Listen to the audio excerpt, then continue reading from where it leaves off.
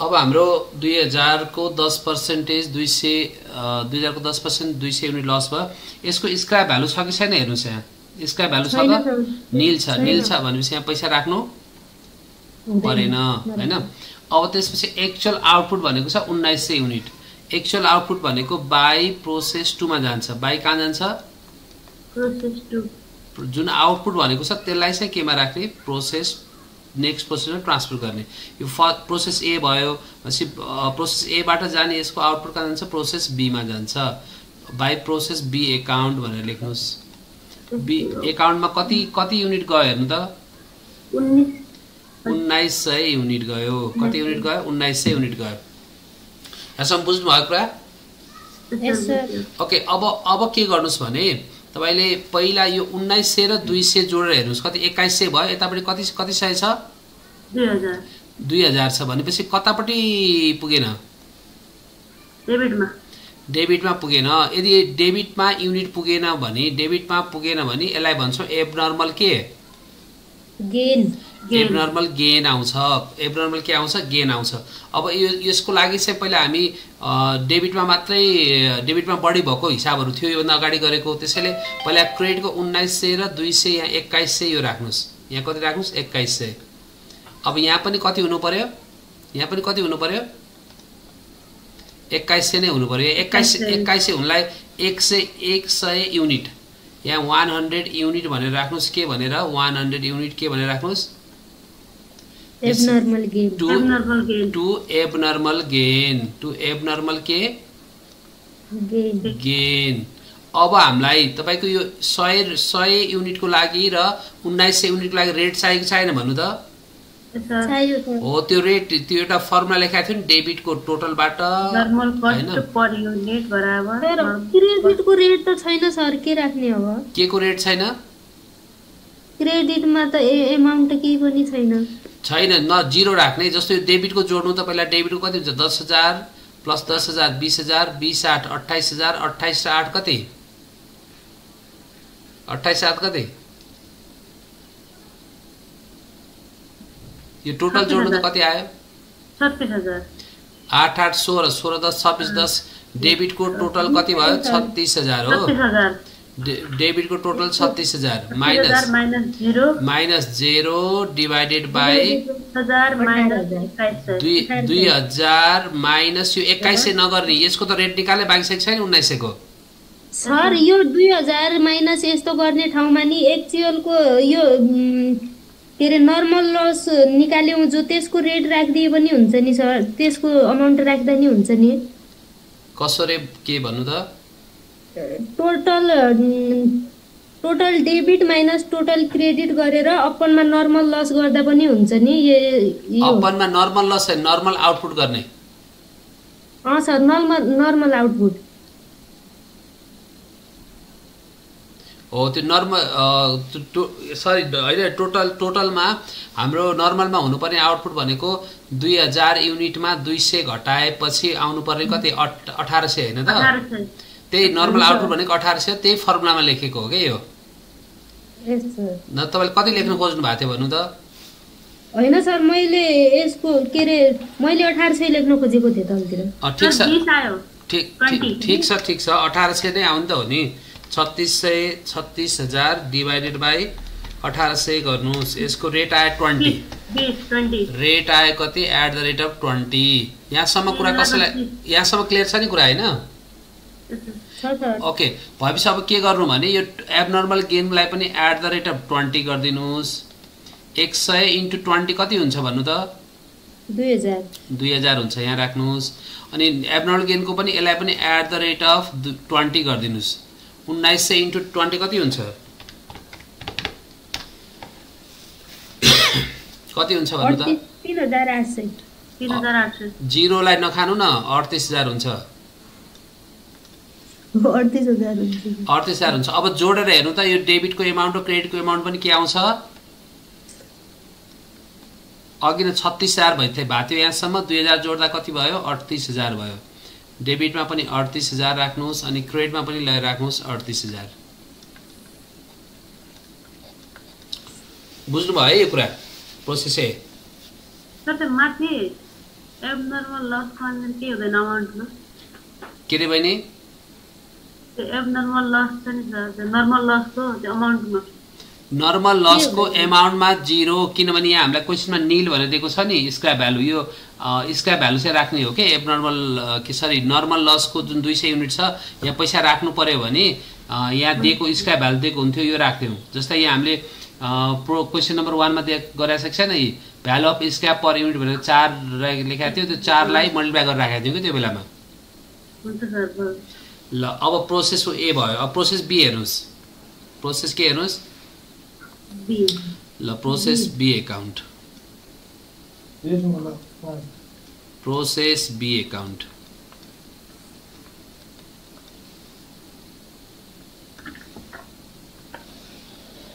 To process first account ल process be account को पहिला फर्मेट सेम फर्मेट आउँछ हैन युनिट र अमाउन्ट वाला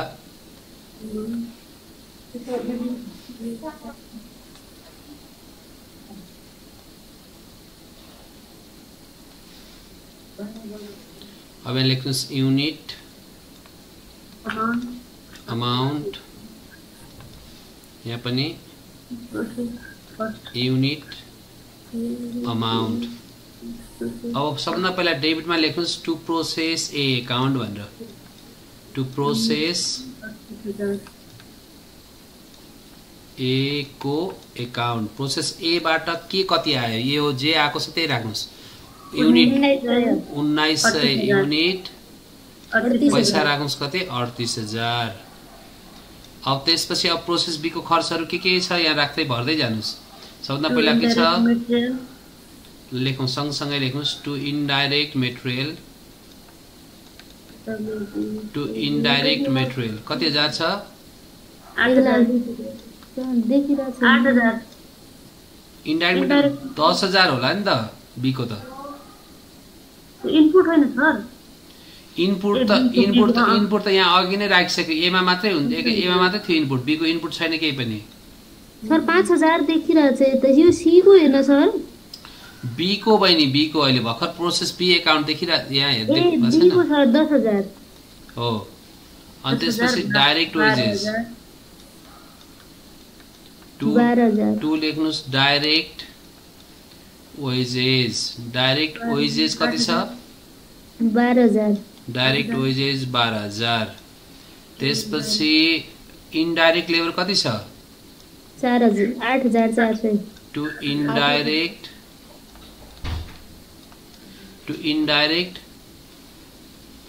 labour to indirect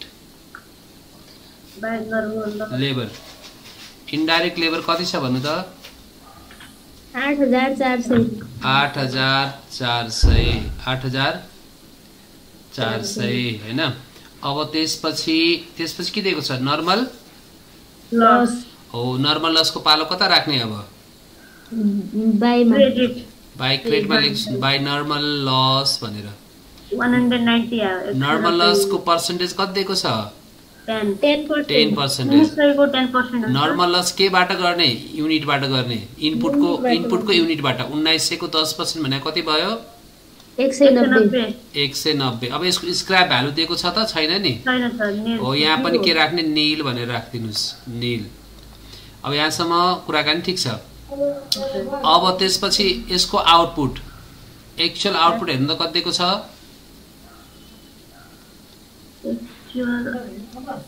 process be को आउटपुट कति छ 1700 छ यो प्रोसेस बी को आउटपुट केमा जान्छ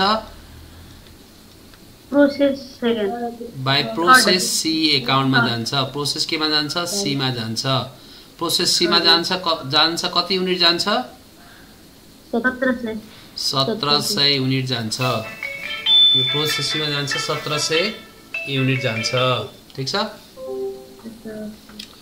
ओके अब सबभन्दा पहिला काम के गर्नु भने यो डेबिट को युनिट सँग क्रेडिट को युनिटलाई ट्याली गर्नुस् अब यतापट्टि क्रेडिट पट्टि कति आयो 190 प्लस 1700 1890 आयो भनेपछि कतापट्टि पुगेन डेबिट पट्टि पुगेन 10 लस भयो। डेबिटपट्टि पुगेन कि क्रेडिटपट्टि पुगेन? Credit sir. क्रेडिट जब क्रेडिटपट्टि नपुगेपछि डेबिटको टोटल फिगरलाई जोड्दै हाल्नुहोस् एकदम फटाफट, एक लाइन खाली छोडेर। क्रेडिटपट्टि पुग्दैन भने डेबिटकोलाई चाहिँ पहिला के गरिदिनुहोस्, जोडिदिनुहोस्। यहाँ क्रेडिटमा हाम्रो कति छ, सरी डेबिटमा कति छ, 1900 युनिट छ। यसलाई 1900 युनिट राख्नुहोस्। एमाउन्टलाई पनि जोडिदिनुहोस्। एमाउन्टलाई जोड्नु त ल क्याल्कुलेटरबाट कति आउँछ, कसले पहिला जोड्छ? 38,000 प्लस 10,000, ओहो मभन्दा चाँडै जोडिसक्नु, प्लस 12,000 प्लस 8,400 कति आयो? 68,400। 68,400। अब केही गर्नु पर्दैन, पहिला यो टोटललाई यही लगाएर राखिहाल्नुहोस्। यहाँ 1900 नै भनेर राख्नुहोस्, अनि यहाँ कति राख्नुहोस्, 68,400 भनेर राख्नुहोस्। ठिक छ। अब एमाउन्ट पहिला लेख्नलाई हतार नगर्नुहोस्। पहिला यहाँ के भएको हाम्रो यहाँ नपुगेको कति युनिट नपुगेको भन्नुहोस् त मलाई? 10। ल 10 युनिट नपुगेको, यहाँ 10 युनिट भनेर राख्नुहोस्। कति युनिट नपुगेको? 10 युनिट। 10 युनिट भनेको किन नपुगेको? बाई हामीले सोचेको भन्दा बढी लस भएको कारणले। सोचेको भन्दा बढी लस भनेको के लस भयो? एबनर्मल के भयो? ओके, यहाँ लेख्नुहोस् एबनर्मल लस भनेर, एबनर्मल लस भनेर। अब यो दुईटैको लागि हामीलाई पैसा चाहियो कि चाहिएन? चाहियो सर। हो, पैसाको लागि के निकाल्नु पर्यो? हाम्रो भ्यालु निकाल्नु पर्यो। के को भ्यालु निकाल्नु पर्यो? युनिट कस्ट निकाल्नु पर्यो। प्रोसेस बी बाट कति कस्ट आयो त्यसको फर्मुला अनुसार हामीले निकाल्दा के गर्छौं ल भन्नु त? 68,400 माइनस कति? 0 minus 0 divided by 1710 divided by कति? यो डेबिटको युनिटको टोटल माइनस क्रेडिटको युनिट टोटल हैन त? यस सर, 1710। 1900 माइनस 190 ल 68,400 डिवाइडेड बाई यो घटाउँदा कति आयो? 1900 माइनस 190 1710 आयो। यस सर, एट द रेट 40 आयो सर। 1710 आयो। यसको मतलब एट द रेट अफ कति आयो? 40। ल 40 आयो। 40 ले तपाईको यो प्रोसेस सी मा जाने युनिटलाई पनि मल्टिप्लाई गरिदिनुस्। यसको पनि रेट 40 नै हुन्छ र एब्नर्मल लसको पनि रेट कति नै हुन्छ? 40 नै हुन्छ। ओके, 1700 * 40 गर्नुस्। अब 1700 * 40 कति? 68,000। 68,000। त्यसपछि 40 * 10 400। 400 कि 4000? 400। ओके, 40 * 10 400। अब हेर्नु त 68,400 अघि नै हामीले निकालिसकेको थियौ। बराबर आयो कि आएन? बराबर। ल बराबर भइहाल्यो। अब हामीले गर्नु पर्यो के? Process C. प्रोसेस ए र बी बुझ्नु भयो नि त? यस sir. Okay, now look at process number C. Process number C गर्नको लागि अब हाम्रो इनपुट कति छ हेर्नु त? प्रोसेस सी को इनपुट 1700 युनिट अनि 68,000 रुपैयाँ छ हैन त? प्रोसेस सी लाई लिएर आउनुस् यहाँ। अब प्रोसेस सी फेरि यता भनेर तपाई कपीको पनि यतापट्टि साइड गर्नु होला। यतापट्टि साइड गर्ने हैन, कतापट्टि गर्ने? तल गर्नु सिधा। Process C account format बनाउनुस्। Process कतिको लागि? प्रोसेस कतिको लागि बनाउनु पर्यो? C account. Process C account गर्नुस्। अब प्रोसेस सी अकाउन्ट गर्नको लागि फर्मेट के चेन्ज हुन्छ? फर्मेट के चेन्ज हुन्छ त? हुँदैन सर। केही चेन्ज गर्नु पर्दैन, जे छ as it is राख्नुस्। Unit amount unit amount. Process C account. Process C अकाउन्टमा लेख्नुस्। अब फेरि पनि यसमा के? पर्टिकुलर युनिट र अमाउन्ट। युनिट र अमाउन्ट यहाँ राख्नुस्। युनिट यो अमाउन्ट प्रोसेस सेकेन्ड। यसमा युनिट यो के? अमाउन्ट। यतापट्टि क्रेडिट साइड, यतापट्टि डेबिट साइड। सबभन्दा पहिला लेख्नुस् टु प्रोसेस के भनेर लेख्नु पर्यो? To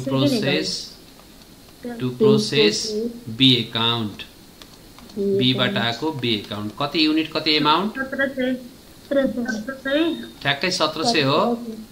yes sir. 1700 युनिट 38,000 होइन 68,000 68 सय हो सर 100 हैन हजार होला 68000 68400 हैन त होइन सर हजारमा थियो 68,000 मात्र हो ठ्याक्कै 68000 मात्रै आएको थियो यस सर ओके ल 68000 राख्दिनुस् ल अब त्यसपछि हाम्रो प्रोसेस सी मा जे छन् त्यसको पनि इनपुटहरुलाई पहिला के गर्नुस् डेबिटमा राख्नुस् मतलब इनपुट मतलब खर्चहरु indirect material 5000 to लेख्नुस् indirect material to indirect material कति राख्नु पर्यो भन्नुस् 5000 त्यसपछि अर्को के छ टु डाइरेक्ट वेजेस 5000 यो पनि 5000 त्यसपछि अर्को के छ to indirect labour account to indirect labour 2750 indirect labour 2750 अब यो पछि के को पालो आयो नर्मल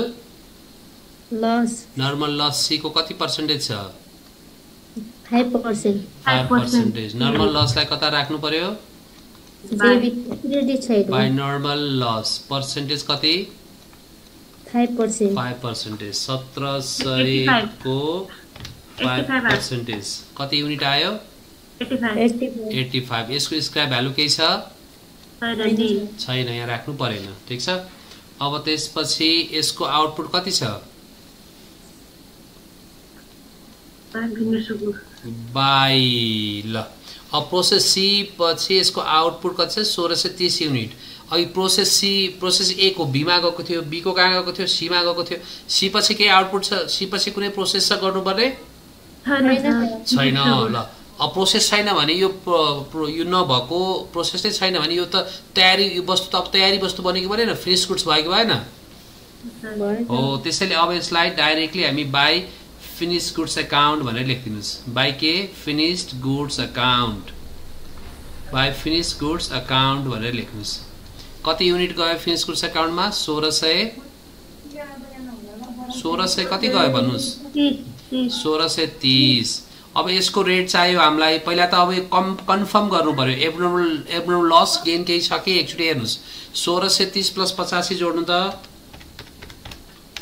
17-15 आएपछि जब 17-15 आएपछि यो त क्वेशनमै पुरै एब्नर्मल गेनका गेन आयो हैन तीनटैमा कि लस पनि आयो एब्नर्मल लस गेन आयो कतापट्टि पुगेन पैसा डेबिटमा पुगेन भने एब्नर्मल गेन हुन्छ क्रेडिटमा पुगेन भने के हुन्छ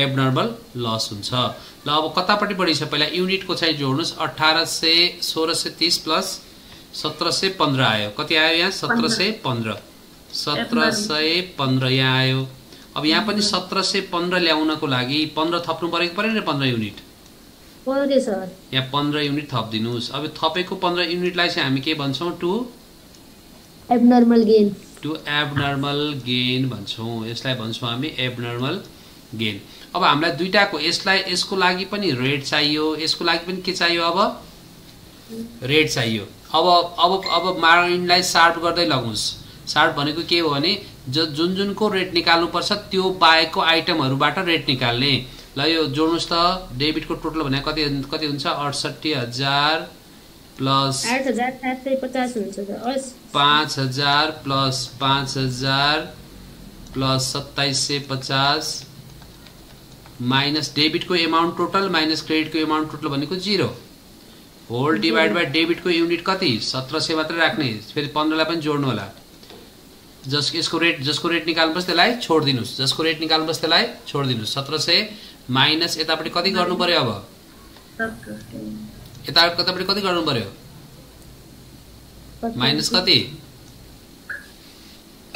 85 ल 68000 प्लस 5 कति आयो एट द रेट 5000 प्लस 2750 यो जोड्दाखेरि टोटलमा माथि आयो 80000 750 हो divide by 1700 minus 85 1700 minus 85 जोड्दा 1700 minus 85 घटाउँदाखेरि आयो तपाईको 1615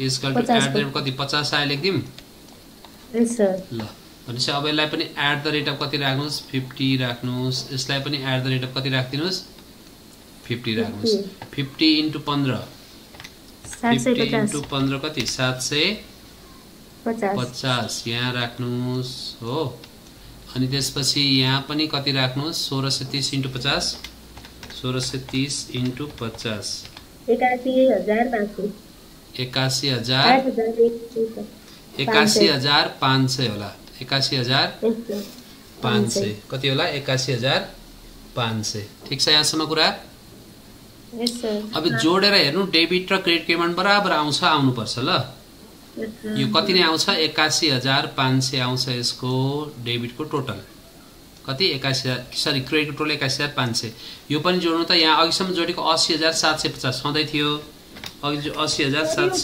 बराबर नआउँदा चाहिँ गलत भएको मान्ने सर हो बराबर नआउनुको मतलब तपाईले निकाल्नु भएको रेट मिलेन भनेर बुझ्नु पर्यो फर्स्ट राउन्डमै आयो सर बराबर ल बराबर नै आउँछ 81500 ल यसको प्रोसेस ए बी सी तीनटै बुझ्नु भयो है ल अब एकैछिन तपाई के हेर्नुस् भने जुन अस्ति मैले तपाईलाई गर्दिएको थिए नि क्वेशन नम्बर कति 10 को हामीले के मात्र निकालेका थियौं